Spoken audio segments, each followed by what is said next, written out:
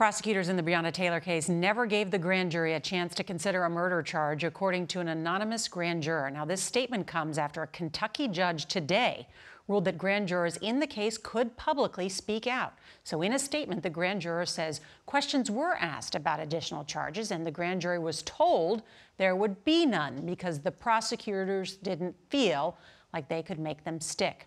Taylor was fatally shot in her home by Louisville police during a botched drug raid last month. None of the officers involved in the raid were directly charged with her death.